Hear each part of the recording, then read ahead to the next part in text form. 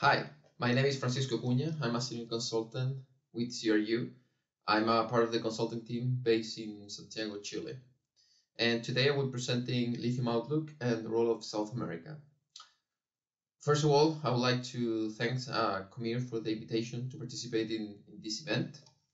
I'll briefly start with a brief overview of CRU, in case anyone in the audience is not familiar with. CRU is a consulting firm that specializes in mining, metal, and fertilizer commodities throughout different services, including different types of reports, throughout analysis and prices, but also ad hoc work in consulting and sustainability.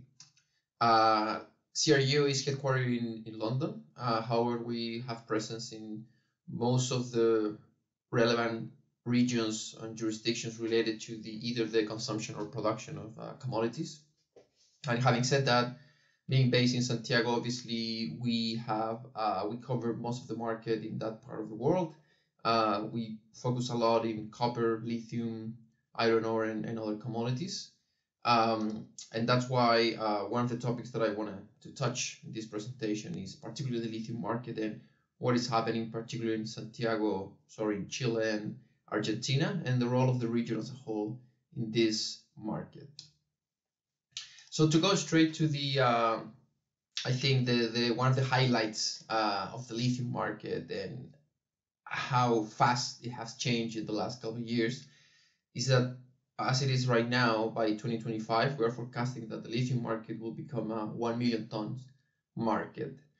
This is 1 million tons of lithium carbonate equivalent, which is almost 5 times the size of the market that it was 5 years ago in 2015. And the key driver for the growth of this market has been the battery applications, as it's shown in this graph on the left. And among these, particularly, is the e-transportation, and most notably light-duty vehicles. And battery vehicles, as highlighted in yellow, is going to take most of the growth and is going to be the key application moving forward. So in this presentation, we're going to go over a little bit on what's happening in the electric vehicles market, and from there highlight some of the most relevant aspects of the demand growth, where it's coming, what type of lithium, and then what is the role of South America in all of that. So in terms of electric vehicles, the 3 key markets are China, Western Europe, and North America.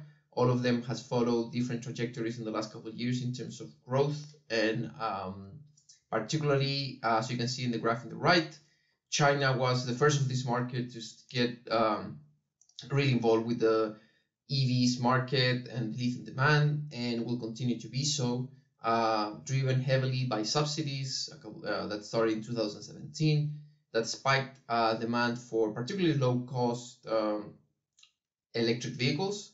However, post-COVID, even though some of the subsidies have remained, they have switched to more sort of high-end, higher intensity type of electric vehicles, but also you've seen a significant decrease in cost of cars that is driving Chinese sales.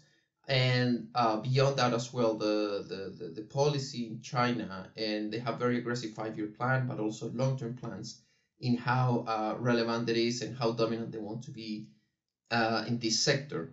Europe as well has followed post-COVID a series of very aggressive subsidies that has spiked demand for electric vehicles, and we expect that this will continue. And even though the United States has lagged behind a little bit, now with the Biden administration, we are starting to see more heavy incentives on this market. So a bit left behind, but quickly picking up. And actually, if we move to the next slide, you can see on each of these markets what sort of share penetration of electric vehicles are we expecting, and we're talking battery electric and plug-in hybrids. And in the case of China, the target of 20% penetration by 2025 that was seen as a bit of optimistic maybe some months ago, now we're actually forecasting that it's very likely that this is going to be surpassed. So 22.5% penetrations in China, similarly in Europe, 25% by 2025. And again, even though the United States is dragging a bit behind, they're going to see a very aggressive exponential growth in the next couple of years, and actually a bit more aggressive than in the other two cases, reaching 14% penetration. Overall, in the top right hand, you can see that by 2025, globally, 15% of the shares of sales of light-duty vehicles we are forecasting to be electric. Again, battery electric and plug-in hybrids. And with this in mind, this would mean 50 million units compared to almost 6 million units that we're expecting this year. In terms of prices, and we're not going to focus that much in this presentation, but prices, even though lithium demand and the forecast that we're expecting is very positive, we're still not seeing really a really spike on prices as we saw a couple of years ago. Even though in the last couple of months we've been seeing high spot prices in China, particularly for both hydroxide and carbonate. However, we're expecting that the peak in terms of contract average prices are going to be next year, and then flatten out or tend to a correction, and we're going to explain later why. And however, by the end of the forecasted period, so by 2025 onwards, we do see that there has to be sufficient price incentive in order to bring new production in line. So therefore, we're going to expect that. But in overall, the key markets are advancing very aggressively. We're seeing some positive news in North America, particularly the Biden administration, with very aggressive targets of 40 to 50% EVs by 2030, which is in line with what Ford and General Motors are also looking for. So again, very, very positive steps for this transition, and very strong in all of these key jurisdictions. Now, talking about lithium and electric vehicles, there's a big difference in different type of electric vehicles, different type of battery chemistries, and with that different type of lithium that you actually require for this. But before going into that, I briefly want to go over the different type of batteries. So namely, we can talk about LFP, which has been the most reliable type of battery so far. So you can see in the bottom on the radar graph are the ones that are most cost effective, more stability, free of cobalt, and the highest standard in terms of safety. These are the type of batteries that have been around mostly, however, are normally associated to lower end cars with lower energy intensity. However, we still expect, even though this graph shows what it seems to be not that significant, because this is in terms of gigawatts, not necessarily in terms of, let's say, number of batteries or number of vehicles where this type of chemistry is used. And on the other hand, you have namely the NMC group, which are the nickel, manganese, cobalt batteries, to which the traditionally used nowadays, the 622, is, we are forecasting that is going to lose some ground to the higher nickel intensity 811. However, still, we've been dragging this a bit further along the line, and because we're seeing sort of a consolidation of the LFP and also NMC 622 in what it, at some point were considered that were not really sufficient in terms of energy density, but however, we have seen that there's been improvement in the technology, and as well consumers are less likely to be really making a decision in terms of range, which at some point was supposed to be one of the big ifs of the electric vehicles. Now, in overall, the different chemistry has a lot of an impact in terms of the intensity of nickel, cobalt, and those types of commodities. However, lithium, as you can see in the table on the right, is consistently in terms of content in every battery. So lithium, the lithium narrative is supportive of every type of chemistries, and also supported by the fact that these batteries are becoming larger and larger. So as you can see in the graph in the right as well, so these batteries are getting larger in the different markets. The most notable growth has been in China and Europe and elsewhere in Asia. As in the United States or North America, the higher intensity batteries or larger batteries has been sort of the trend, and it will continue to be so. But we are seeing that batteries are getting bigger. The chemistry, although it has a difference, it doesn't have much of an impact in terms of lithium. So overall, lithium will benefit from all of these different type of batteries.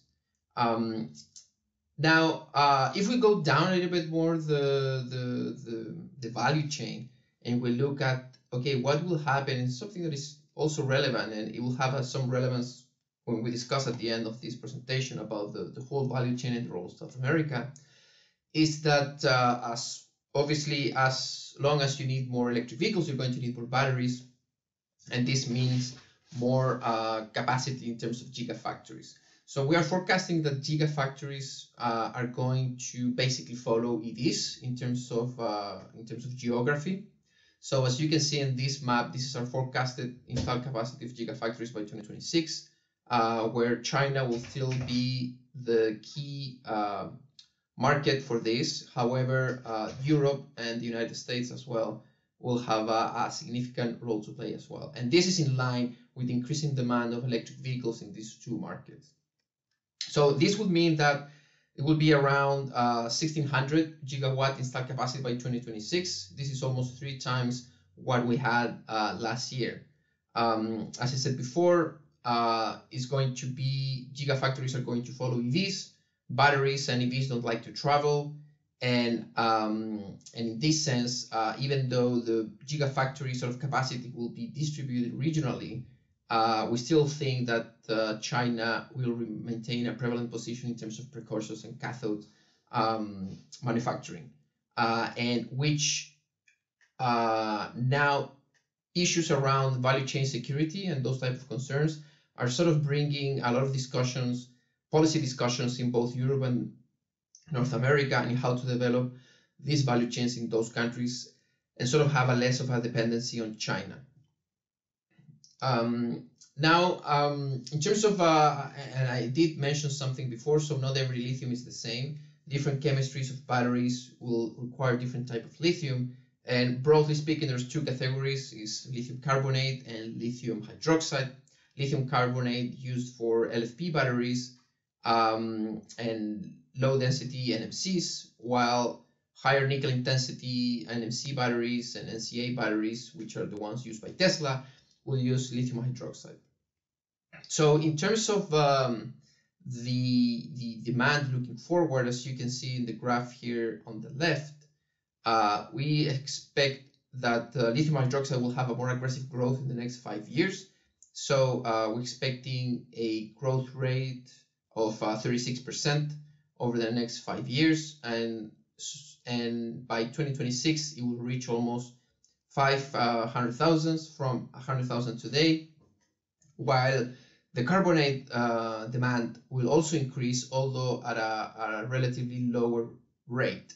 Having said this, by 2026 we still expect that lithium carbonate will still have most of the demand coming from batteries by 2026. An interesting aspect about supply, again, is that what we're expecting in the next 5 years is that most of the new supply will come mostly from brownfield expansions and also mine restart and increase in utilization rates of existing operations. What is the main, why is this so relevant? Because this is what sort of holds our forecast that lithium prices will not go up that much if you compare to what happened in 2017, 2018. This is because at that time, most of the new capacity needed came from greenfield projects, most notably in Australia.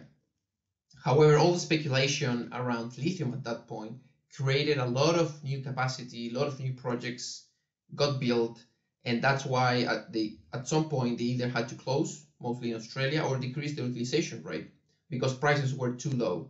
However, now as demand is picking up, those mines are going to be able to restart, and then some future expansions also are going to be able to happen because the incentive price will be there. However, there is only 30% of that new production will come from greenfield projects, so that means the incentive price will be capped by the requirement of new greenfield capacity. Having said that, moving forward from 2020 to 2025 onwards, we expect that actually we will need new projects, new greenfield projects will sustain potentially higher lithium prices moving forward. And talking about new projects, and particularly now focusing in South America. So this is a picture of how we see the different, how the distribution will be basically of future projects, of future lithium projects. So in the CRU gateway system basically separates projects between committed, those are existing operations, and firm projects being projects that are already being in construction. And then we have different layers of projects, from possible to probable to speculative. And what we're seeing here in the graph is basically the unconstrained total potential production capacity that will be available in the world in all of these categories of projects. Obviously, not all of these projects are going to be built, and those are going to be built as long as demand is there and as long as price incentives and the economics make sense for those projects. So as you can see here, South America will add 42% of global committed production by 2025 and 24% of uncommitted production. This namely in Chile and Argentina, Chile being currently the largest lithium carbonate producer, and we are expecting to more than double the potential production capacity by 2025. And similarly, Argentina, although being currently a smaller producer, or up until last year, it will potentially match Chile's production capacity, again, taking into account all of the projects, and not necessarily all of them are going to get built.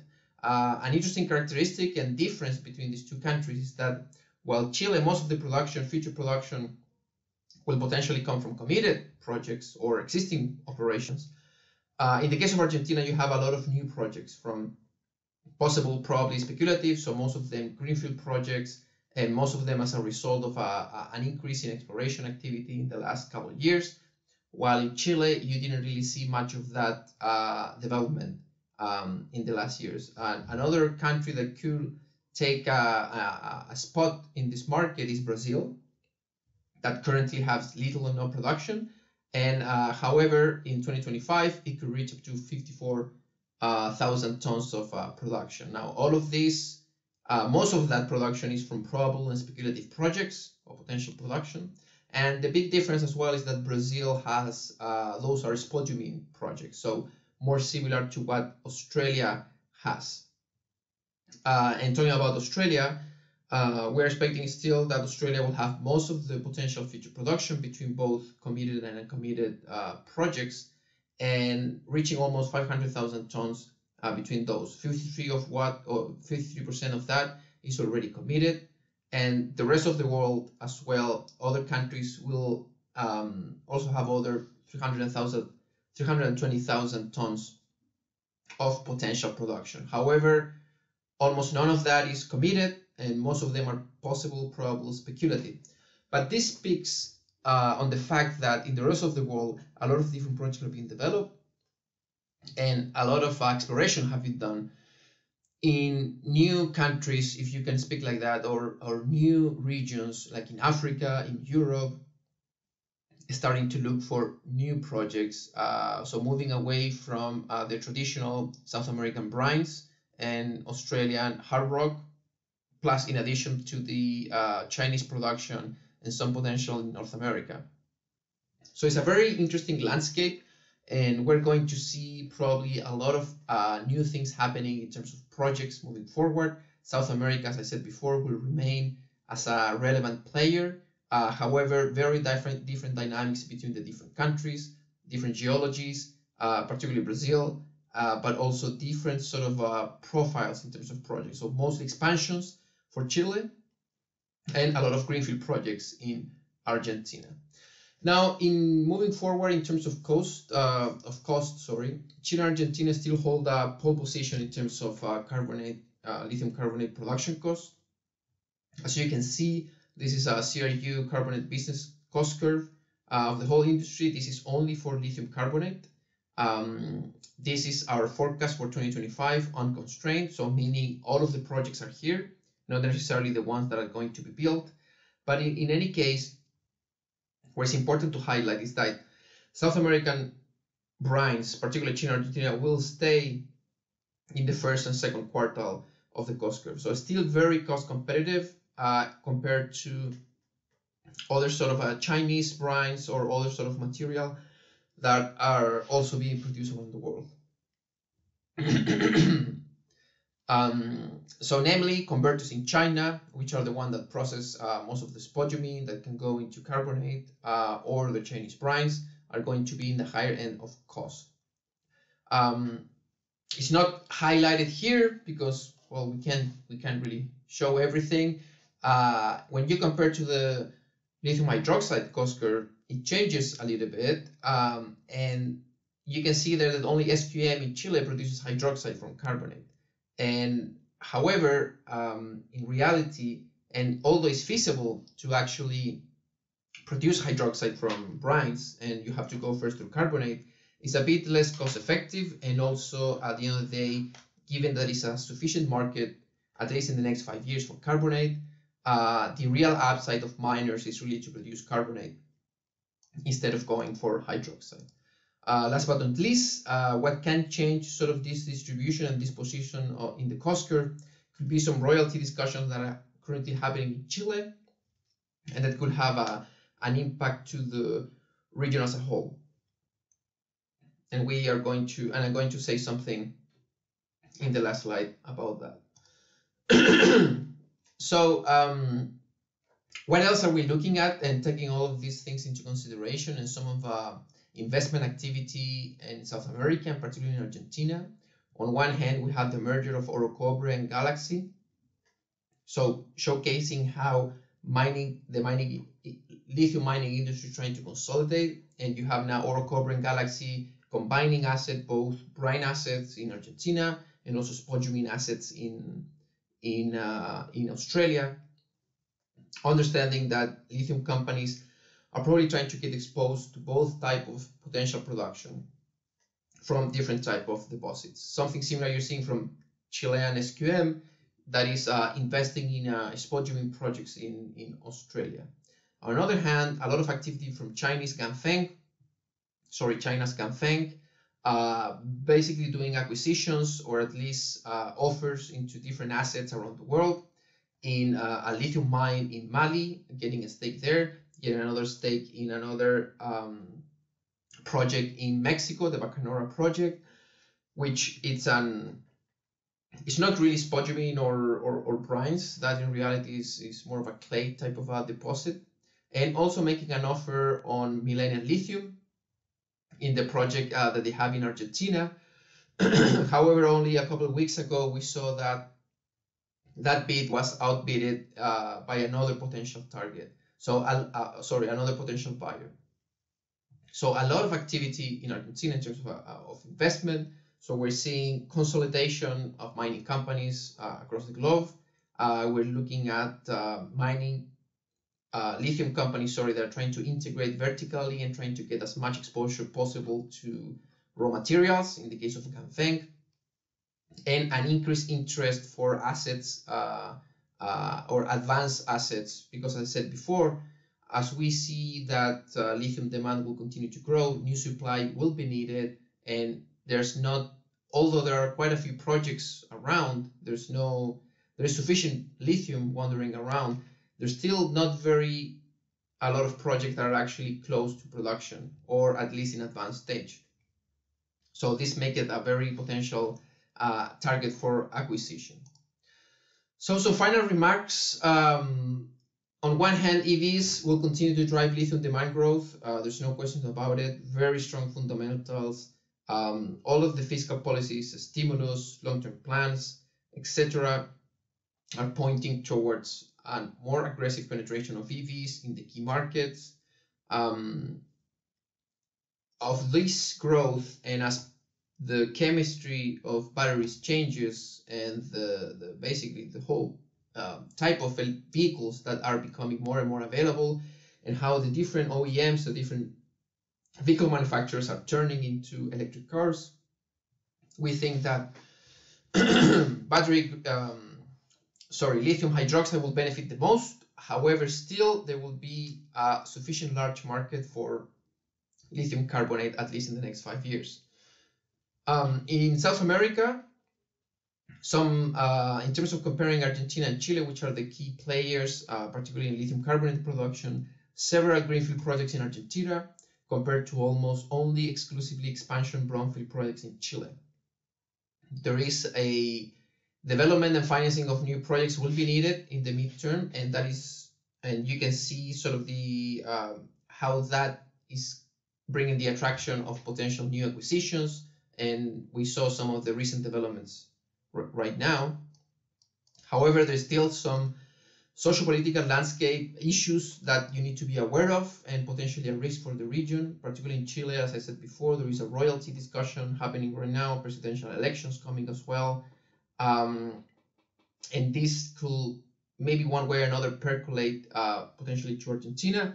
We also know that Bolivia hasn't been able to really transform the resources, the known resources and reserves they have into actual production. So it's still something to take a look around and potentially, and if you combine this with the high incentive that different countries are putting in building their own capacity, and you're looking at projects in Europe, projects in North America, there is some potential that some attractiveness could be lost. But again, we still have to wait and see how all of this unfolds. And last but not least, the global lithium batteries value chain is evolving and increasingly being more protected and regionalized industry, as I already mentioned before. Important is that battery manufacturing or gigafactories will follow where the EV's demand is. And having said that, and to link that to South America, at this point, we're not really expecting to develop the battery downstream industry in South America up until the EV's demand really takes off. This is because all of the precursors and cathode production is already very, let's say, sort of monopolized in China. And even though Europe and North America are doing a lot of efforts to bring some of that industry there, still the industry will tend to regionalize more aggressively and to be vertically integrated. And therefore, unless there is an actual development of demand of electric vehicles in South America, we think it's very unlikely that the rest of the value chain will actually develop. So having said that, I will put an end to my presentation. I think I went a bit over the time, but I really appreciate the invitation. And please, if you have any further questions, more than happy to have a discussion. Thank you.